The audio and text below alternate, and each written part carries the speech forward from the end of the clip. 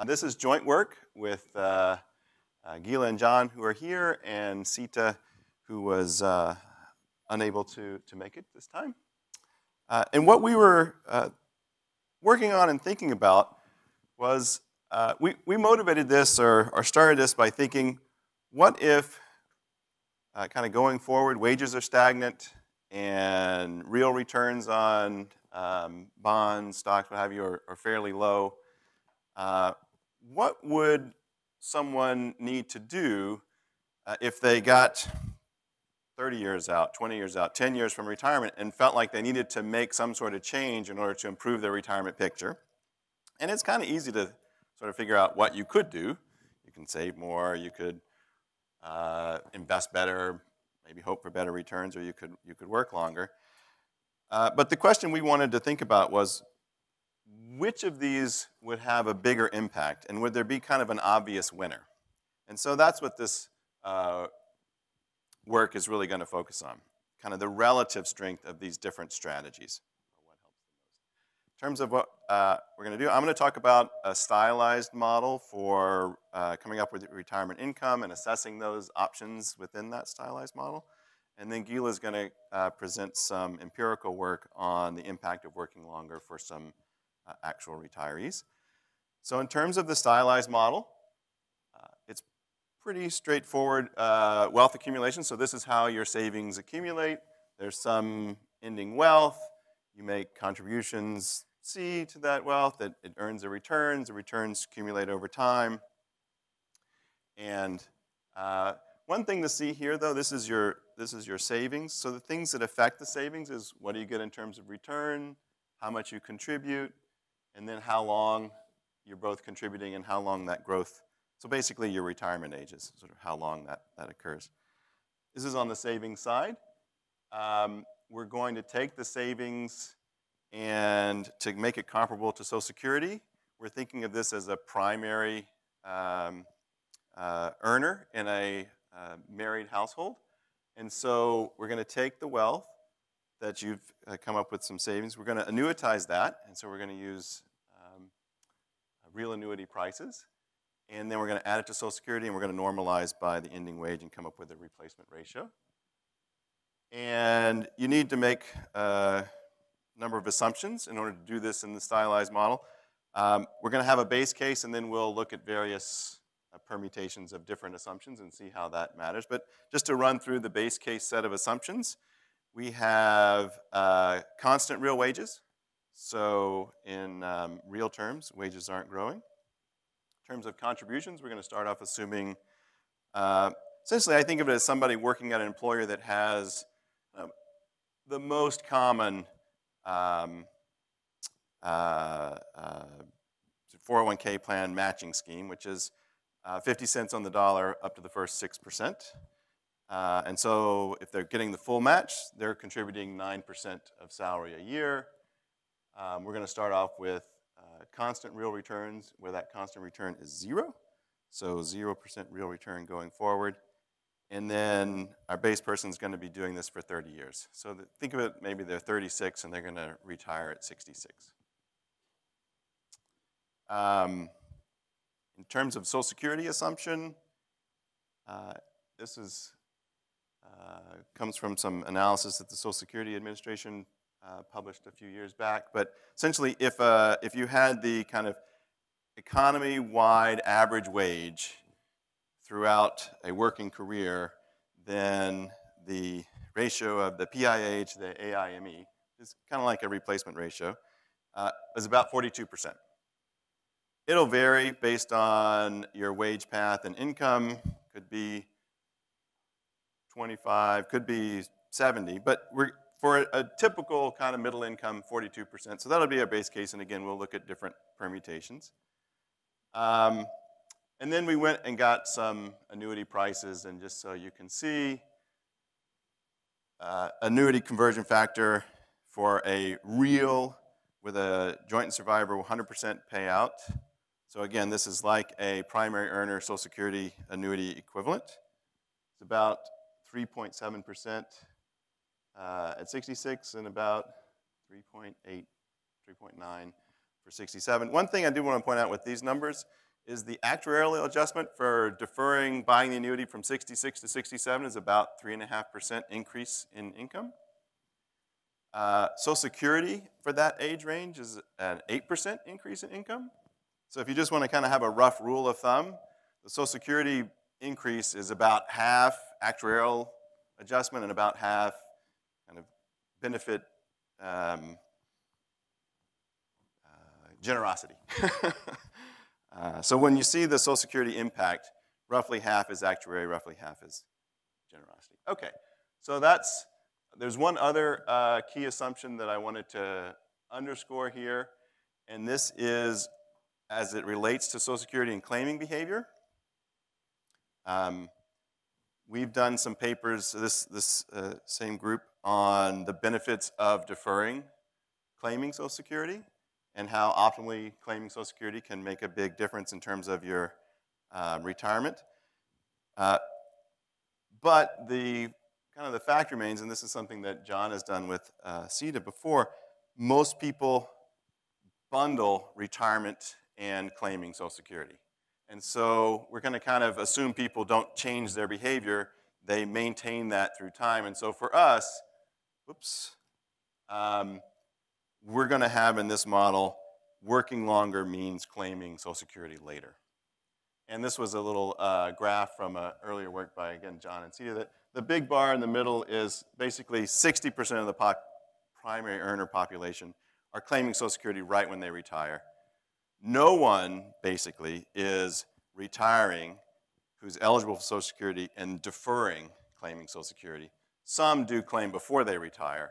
So in terms of behavior, we think this is a very reasonable assumption.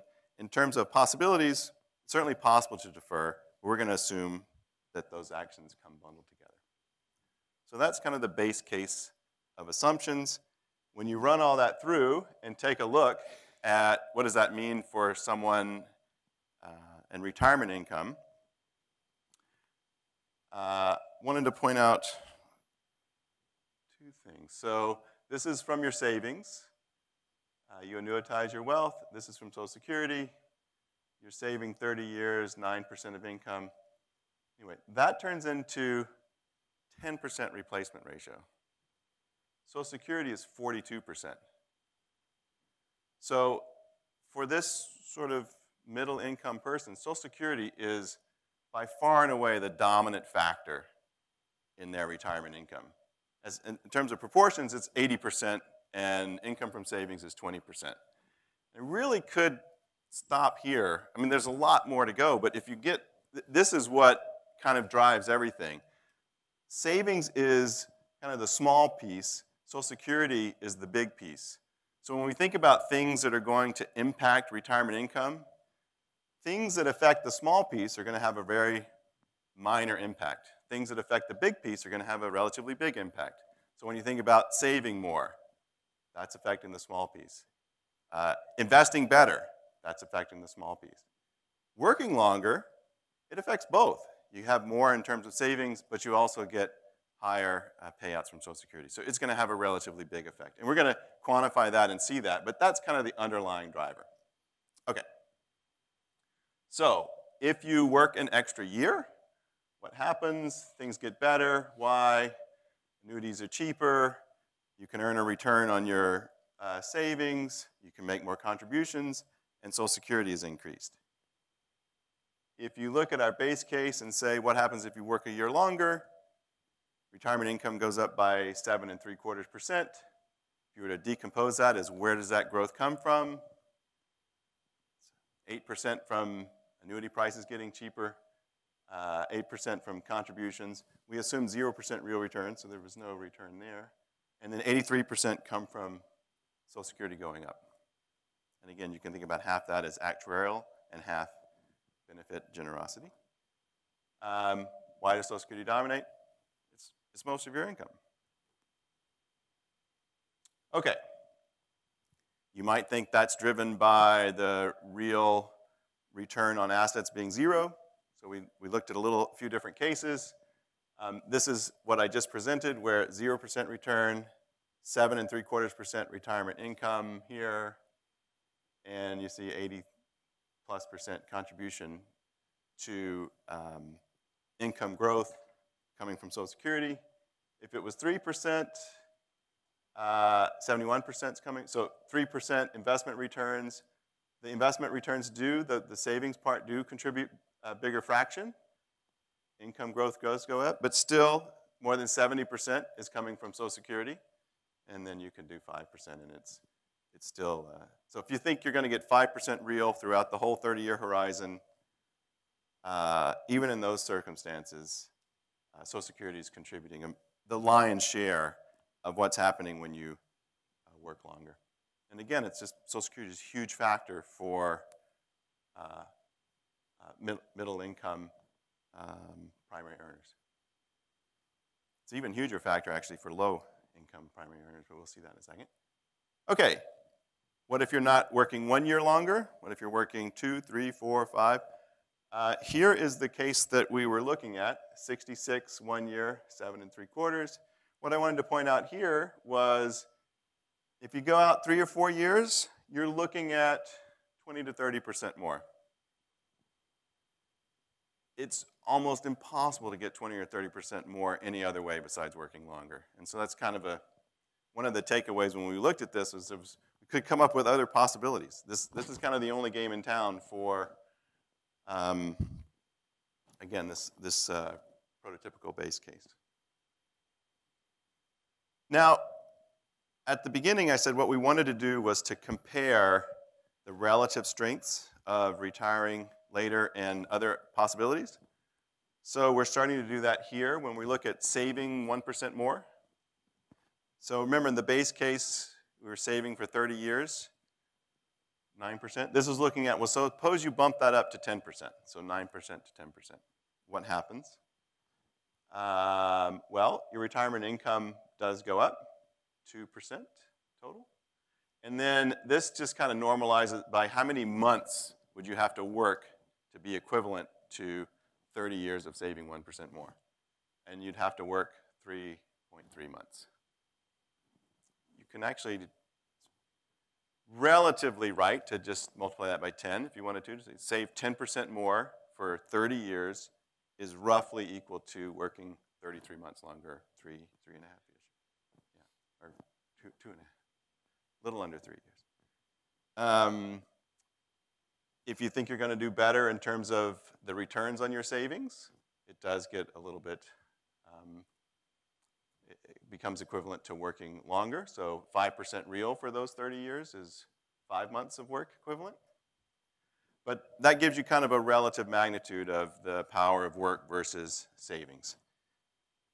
Let's see. So this, the numbers you just saw were 30 years. So it was these two rows, starting at age 36, 0 and 5% return, so 3 and 5%, 3 and 5 months. If you started later, 20 years to go, 46, or 10 years to go, these are the numbers. I wanted to highlight these. So if you're starting saving when you're, or thinking about making an adjustment, not starting saving, thinking about making an adjustment when you're 10 years out, 1% additional savings is roughly equal to working a month, a little bit more than a month longer. So if you were going to do 10% additional savings for those 10 years, it's about like working a year longer. And it don't have a lot of time for the return to matter, so it doesn't really matter that much. It's kind of a year.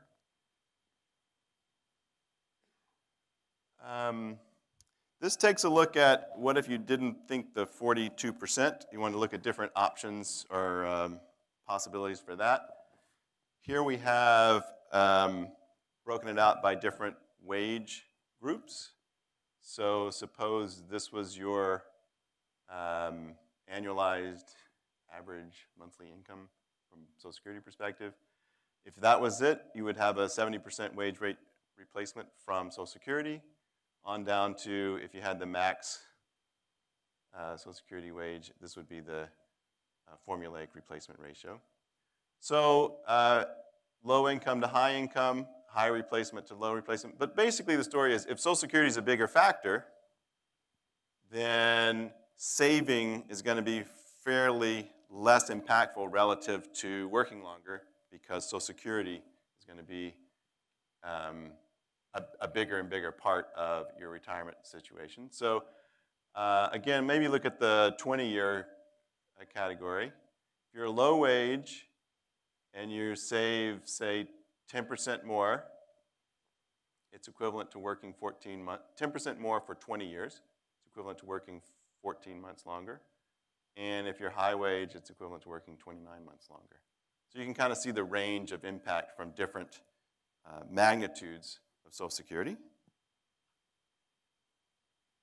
And finally, just to kind of put it in context of a better portfolio, we took a look at what if you were able to, you went from active management, say, to passive management, or realized that you were overpaying, and you're able to reduce the portfolio costs on your portfolio by 60 basis points.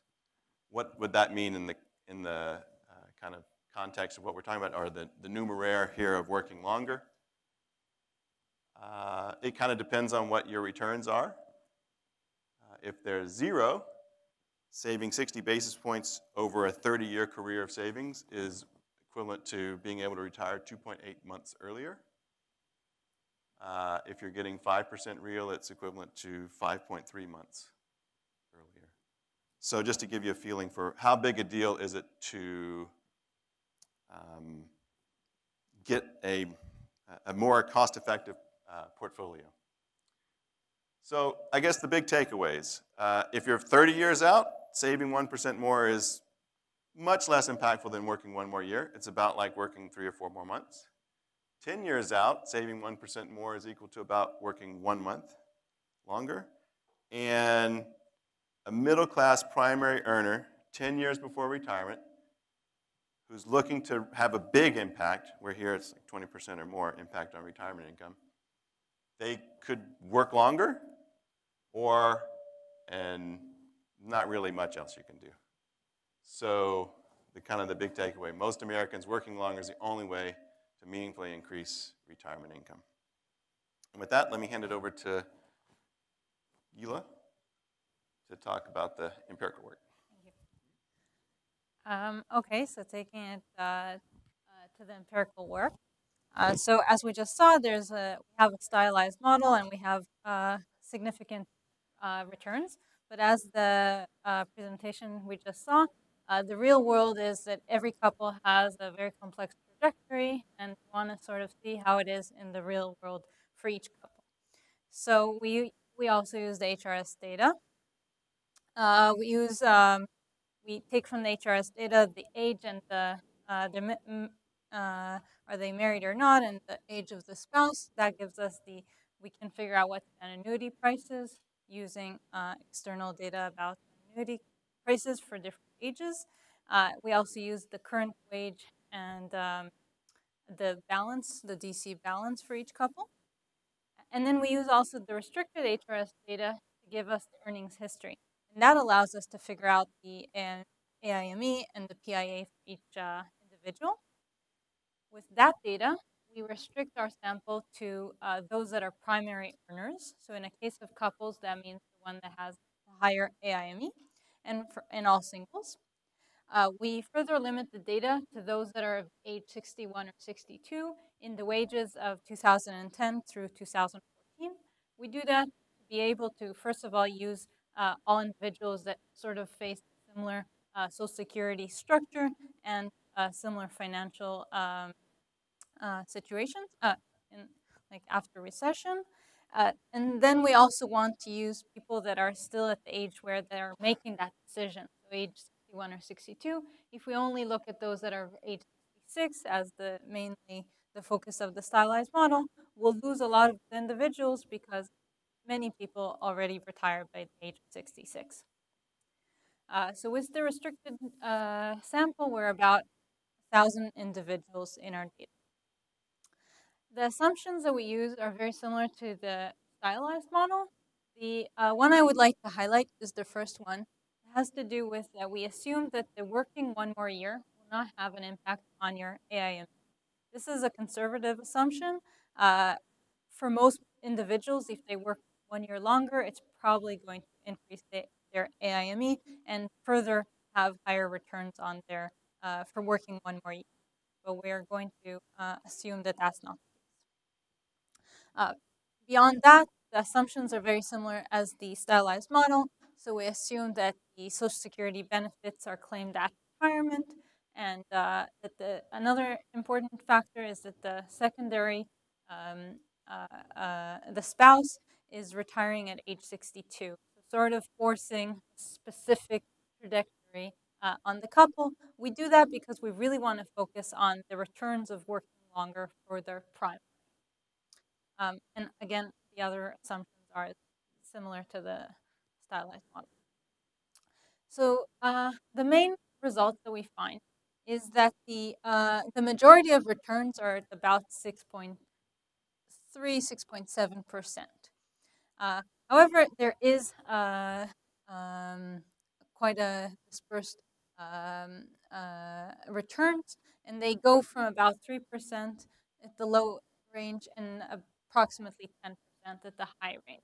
And this is, of course, because there's couples that some have accumulated a lot of wealth, and so the impact of working longer might be a bit smaller than lower income individuals, where working one more year will have a big impact on Social Security, and so will have a larger impact. Then we sort of break down the different types of people that we see in that first graph. So here we break it down by income quartiles, and the income quartiles are based on the household income. And we sort of see that those that are at the lower income quartile, which is the blue line, are kind of concentrated at that 6 to 7%, and those at higher income quartiles are much more dispersed. Again, because the stories are a bit different. Some have high wage at the very last year, and some have very high wealth, and so that will have an impact on the returns. Here we see what would happen if they work 1 year, 3 years, and 5 years long. And as we expect, the further you're willing to be working more, the returns are going to be higher, and they can even be over 100%. So you can increase your retirement income by doubling it by working 8 years long. And as we increase the duration, also how much dispersed the data is also increasing. So just to conclude both parts that you've just saw now. So for sure, working longer can substantially increase retirement income, and for most people, it's just such a huge impact that nothing else can compare. And we're not saying here that there are some people that the cost of working 1 year longer is very, very high in terms of like their preferences are that they really not want to do that. So we're not saying that's not right. That's for all those people, that's fine. We're just laying down very clearly the value of working longer, as well as the comparative to other alternatives to working longer. And the data suggests that working longer can increase returns by 3 to 10%, where the majority is approximately at 6.2%. That's all. Thank you. I'll take it to... Starting my watch. So I really liked the philosophy and the usefulness of this paper. It begins with an important question. Why don't more people plan better or plan at all for retirement? Could be myopia. They don't want to think about it. Retirement's too far away in the future to worry about. Too many things could change between now and then. Why bother? Or it could be the lack of relevant information, even if someone did want to plan ahead. To plan accurately, you need to know all sorts of information that you don't know and can't know. The economy's future, your health, your spouse's health, your kids' health, your employment future, your asset choices and their returns. Or third, it could just be unpleasant. I don't want to think about being old and retired. This really upbeat paper will make people feel much better about their future. In contrast to most of the really depressing material that I teach in a course on the economics of aging. What's depressing? Huge demographic shifts towards older societies around the world, more people like me. The future of Social Security, I don't know what's going to happen, but some hurt is coming to somebody before the trust funds run out. Contributors, retirees, we'll see. Medicare and Medicaid, who knows what's happening? That might not be pretty. In contrast, this paper says, folks, there's hope. For many of you, your economic future is in your hands. If you don't like what's coming, here's what you can do about it. Here's the levers you can pull. Here is how much impact the various things that you can do now or do later, will have on your financial well-being in retirement. And most interestingly, there are trade-offs, and here they are among the various things that you could choose to do. It's really a manual for retirement planning, which people desperately need because many are so reluctant or unable to plan for their retirement. As you now know, the bottom line of this research is 2 words: work longer. The authors introduce a very useful new unit of measurement, which I loved, and that is an additional month of employment at the end of your work life. And everything else is described in terms of that unit. How many months of additional work at age 66 is that other alternative that you're thinking about equivalent to? And the answer is always not many. For all the retirement decisions you can make, the authors ask, how much wealth will this add to you at your chosen date of retirement? And if we turn all this wealth into a joint and survivor annuity and add Social Security, which is an annuity, how much annual income can you and your spouse expect until death? They then ask exactly the right questions about savings and retirement decisions. What does this do to my wealth at retirement? And what's the marginal impact of this decision on the annuity this wealth can buy when I retire? They look not only at what decisions you might make, but when you make them. And for savings, of course, this makes a difference. Late is often too late to make a difference.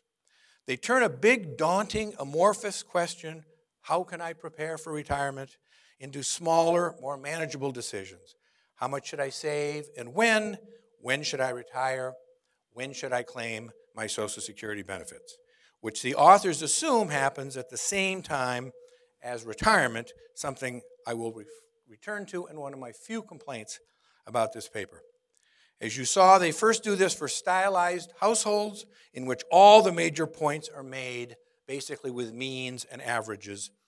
And then they apply the methodology to actual workers in the HRS, which gives these means distributions and sometimes very wide ones. But the point is always the same. Nothing beats or even comes close to working a little more at the end of life. Working more is the only decision you can make that affects all of the components that go into your annuity. You will have more earnings, which will increase your assets if you save some of them. If you have a retirement plan, defined benefit or defined contribution, your pension will be higher if you work some more. And if you delay receiving Social Security benefits until retirement, which the authors assume you do, you will have higher Social Security benefits. And that turns out to be the most important of all. And these Social Security benefits are then added to the annuity that you get from piling all the other sources of wealth together. And that's what you live on. And finally, if you do delay, you will then have fewer retirement years ahead of you over which to consume what you've accumulated. In their methodology, it means you can buy a larger monthly annuity with the same amount of money the later you do it. Additional savings increases only one component of final wealth. In contrast, working longer hits on all cylinders: savings, pensions, and Social Security. That's why it rocks. The results, which you have now seen, are really remarkable.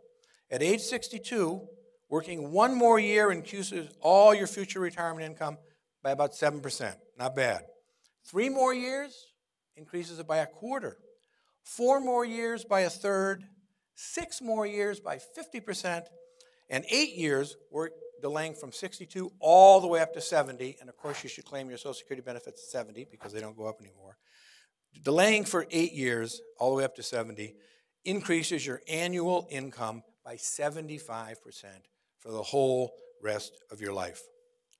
The growth rate, the income growth rate by doing these very things for delayed retirement varies slightly, but hardly enough to worry about by earnings level, as we just saw. It also varies pretty inconsequentially for couples versus single men versus single women. There are differences, but they're not that important. What I found surprising in this paper is how inconsequential all the other changes other than working longer have in improving your retirement income. As we saw, saving 1% more starting at age 36 at a 5% interest rate, which certainly sounds like a good thing to do, is equivalent to working 5 months longer. Hardly a baseball season. And of course, even less than that if you increased your retirement at something later than age 36. Finding more efficient portfolio manager, cutting your basis points in half for 30 years seems like a good idea. It's the equivalent to 3 to 6 months of additional work. And even various real investment returns, which in this paper are soon to be 0, sadly accurate at present, but even changing that makes relatively little difference compared to a little more work. I thought the last part of the paper, which we just heard about, where you look at actual people, was really interesting. The means that we saw are turned into distributions, and sometimes pretty wide ones. For example, that 75% increase for your stylized individual delaying retirement from 62 to 70 has a distribution with significant mass we just saw, all the way from 40% up to 100%. And that's obviously a big difference. 100% is doubling your retirement income for life. So I had 4 questions and suggestions. The first is about this point I just made. It makes a big difference whether you're the 40% person or the 100% person if considering delaying from 62 to 70. And what does that depend on? And we did hear a little bit about that. But does it depend on something that potential retirees would know? Would I know if me working from 62 to 70 is a doubling or increasing by 40%? Because that's really a substantial difference. And would an individual have sufficient knowledge to know which of them I am? Secondly, and this is really my only squawk, the one really important decision that you made in your research that I didn't like is insisting that the retirement decision and the decision to claim Social Security benefits happen at the same time. As you point out, they don't have to, but as you also point out, for most folks, about 60%, they do both at the same time. But should they? Once you're past your normal retirement age, you can keep earning and claim Social Security benefits. You can keep earning and delay Social Security benefits so that they get bigger. You can stop earning and claim benefits. You can stop earning and delay benefits. These are 2 separate decisions, and they're both important decisions. As a matter of fact, they're the 2 most important decisions you have to make late in life. I think a very valuable extension of your work would be to separate those. For those with a decent lifespan, regardless of your retirement decision, delaying Social Security benefit receipt until age 70 is a really good idea if you can afford to do it. It's fabulous longevity insurance. A point that you could make and emphasize if you separated the retirement and Social Security decisions. Now, for just this reason, I waited until age 70 to claim Social Security, just recently, banking on longevity. Yeah. You've anticipated my next remark. If the Grim Reaper shows up soon, my dying words are going to be, assuming my 2 kids bother to show up, My dying words are going to be, love you kids, produce some grandchildren for your poor mother, and damn, why didn't I collect Social Security at age 62? I'm going to go out on a real sour note, and it's mostly going to be that Social Security thing. But there's still hope. A third point, which I'll mention only briefly, but it refers actually to the fabulous paper by Carmen and Brown that we just heard. One subtlety you didn't mention is that there are obviously many options besides continuing to work on your current job and retiring.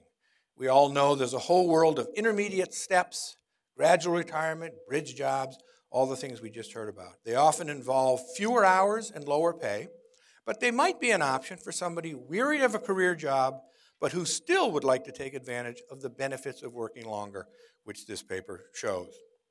Or they may want to move to a place with better weather, or closer to the grandchildren, or further away from the grandchildren. I actually don't think I would add this to this paper, even though it's an important part of the retirement world. More than half of people who leave their full-time career jobs don't leave the labor market. They go do something else, these bridge jobs. I'm not sure, I think it might just cloud this paper, even though a majority of people do this. And here's my fourth and final point. I'm sure you'd love to see this paper in the AER, and of course, so would I. But I'd also like to see these results in USA Today, or the Atlantic Monthly, or the New York Times Magazine section, or available from AARP or TIAA.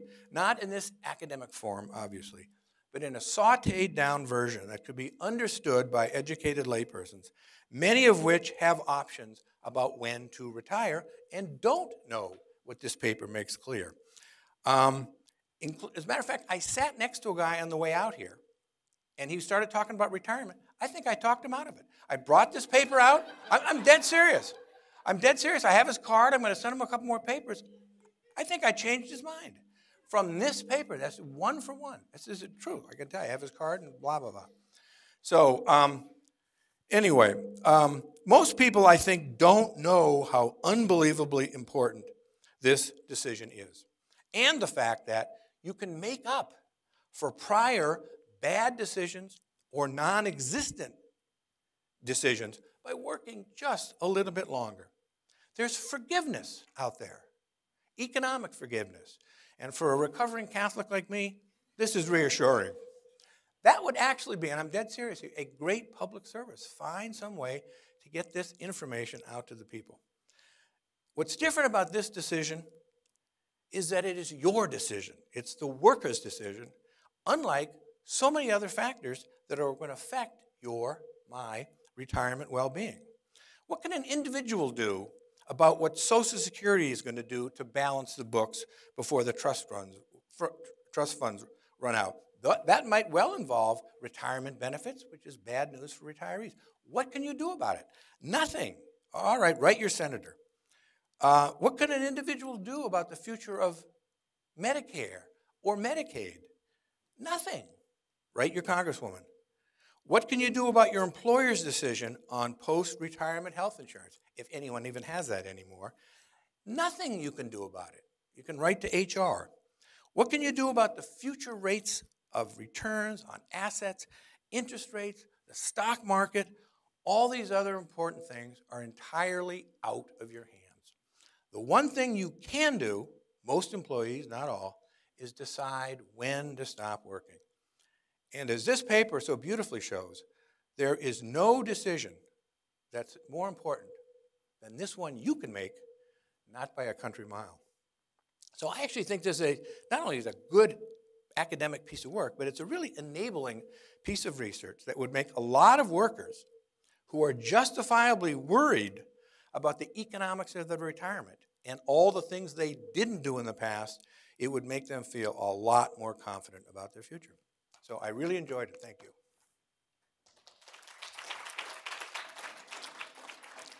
I will filibuster while my co-authors figure out how to answer his questions. But let me just say a couple things. First of all, I have to plead guilty as a hand-picked discussant.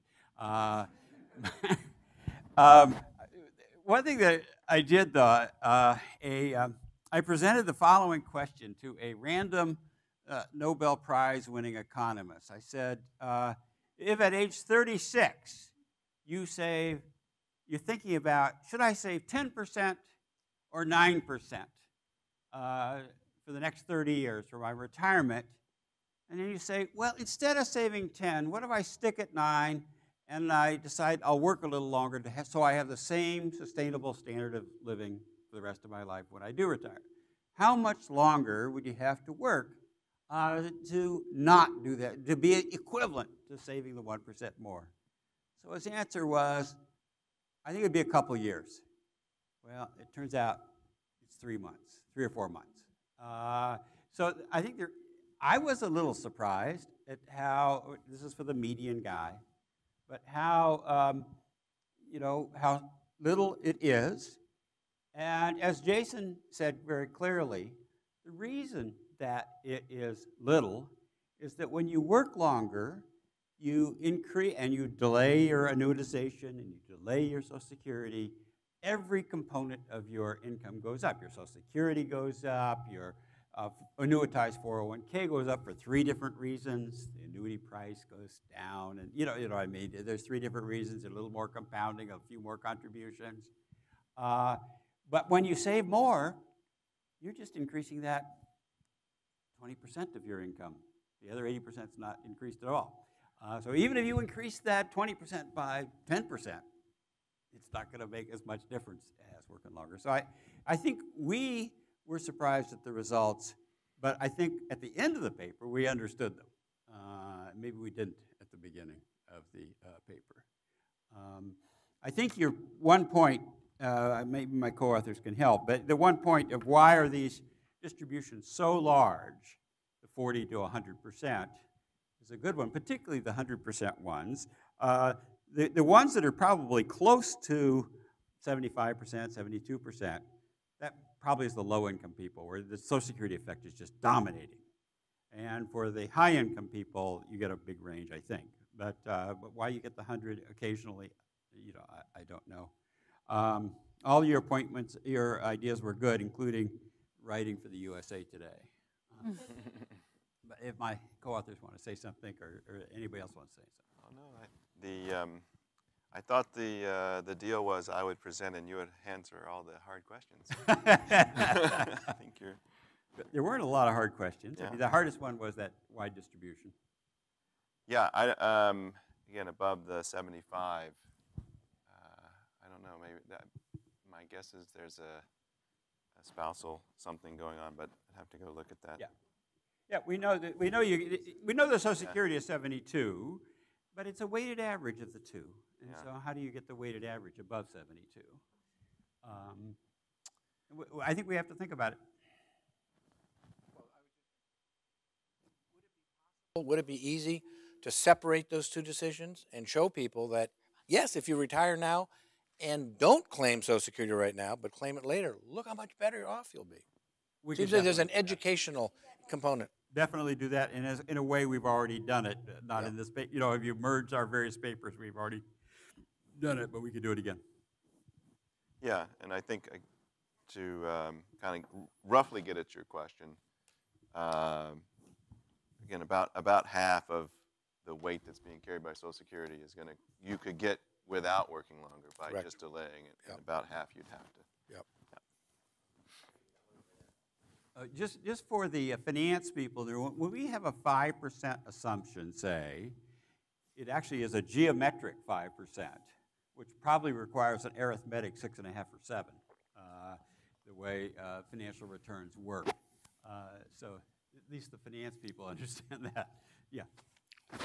So thanks, Jason and Gila. That was a great presentation, and the work we've done agrees a lot with your work. And I just wanted to talk about the implications of one of your slides, Jason, where you showed that Social Security represented 81% of the total income. And what do you do with that other piece, the savings piece, and the implications for that? And the work we've done shows, because that's the question, what do you do with your IRAs and your 401ks? And what we've done is an analysis that we compared 292 different strategies using delay Social Security, don't delay, buy an annuity, don't buy an annuity. And the implications of 81% of your or 80 or whatever it is of your income provided by Social Security profoundly impact what you do with your savings. And what we're showing is that if you optimize your Social Security by taking a portion of your savings and delaying it till 70, that's by far a better solution. That's the best thing you can do with your money if you retire before 70. And then the remaining piece, it almost doesn't matter what you do.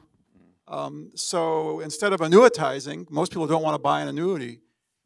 What we were seeing is if you just take the IRS required minimum distribution, couple that with a low-cost target date fund, that actually compares better than most other solutions, buying an annuity or a GLWB annuity or an FIA. And so it profoundly simplifies the retirement planning process is, try and delay both Social Security and drawing down savings till 70. But if you can't do that, then the first thing you should draw from is your savings and delay Social Security. And if you're going to draw from your savings, put it in a short-term bond fund or a money market fund. And then the piece that you're going to use for your retirement income, if you just invest it in a low-cost index fund or balanced fund or target date fund and take the RMD with it, that actually compares better than most other strategies that we looked at. And so it profoundly simplifies what is, for a lot of people, a very complex decision. And it also lets some people realize that if I just work enough to be able to delay Social Security and my savings till 70, I could just work part-time from 62 till 70, just cover my living expenses and delay both of those pieces. So it really helps put together what to do with your savings and then how much to work. And so we just finished a paper this morning. Timing is good. I finished a paper this morning titled, How to Pensionize Any IRA or 401k. And it explains all these concepts in simple ways to explain. So just wanted to add on that one slide really has profound implications if you carry it all the way through. Other comments? Yeah. John. So I'm a bit of a naysayer here because Alan and I did a study where we looked at people working an extra 5 years, older people, and we found that on average that would raise their sustainable living standard by 5 to 8%. So much smaller than you folks are, suggesting. So I have a couple questions. One is, are you assuming that all the extra earnings are saved and not spent at all until the retirement happens? That's one question. Another question is, are you taking into account taxes? Are you really focused just on income as opposed to discretionary spending? We're focused on discretionary spending, and part of your discretionary spending is being financed out of your assets that you've accumulated. So just increasing your labor income, not gonna, let's think about somebody who had a lot of assets. They'd have a pretty high level of discretionary spending to begin with, and then working more wouldn't necessarily lead to much higher living standards, proportionally speaking. So, we're running the Survey Consumer Finances through this software that has all the taxes and all the transfer programs, and we're getting a different answer. Okay, so we'll maybe Jason and I can combine on the answer, but let me just start off with the simple one. If you work longer, we only assume that you save 9%. It's the same that you've been saving all along out of those incremental years of work or months of work. We're not saving everything, we're just contributing 9%. Another thing that I know you do that we don't, you treat the earnings test as a tax. We don't. We have recomputation of earnings, so yeah, that should actually help. We have the adjustment of the reduction factor included, so we're, when it doesn't really constitute a tax, the program knows that because we do the adjustment of the reduction factor. One thing we don't do is tie retirement to, if you increase your years of work, we don't increase your Social Security collection age.